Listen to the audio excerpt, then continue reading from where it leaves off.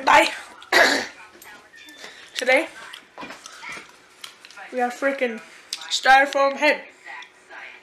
Big old hole in the back. I got one of these suckers. And then, carry your little fat body over here. Got a big old container of fake blood. I'm chewing 4 pieces of gum at once.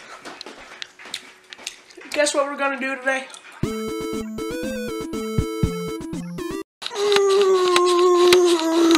Took me like 2 days to paint this head.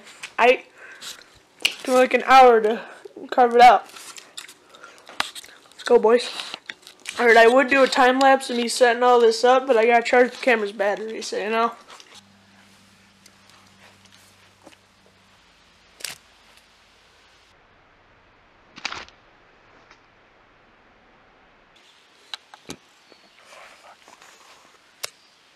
Damn it!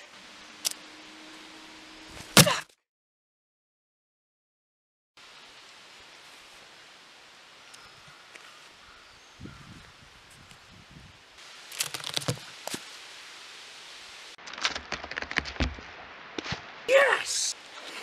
That is the aftermath of this experiment. It's pretty gruesome.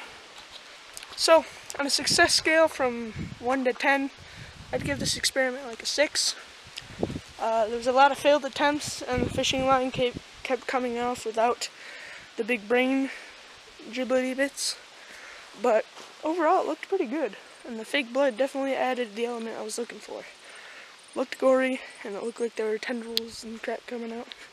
So, realistic, no, but cool and gory, yeah. I could definitely see myself using that effect in the future, maybe in an actual film type scenario.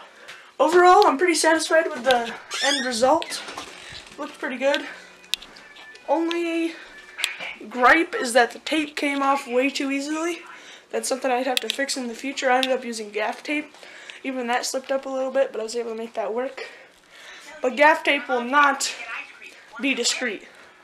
So, I'll look into a solution for that.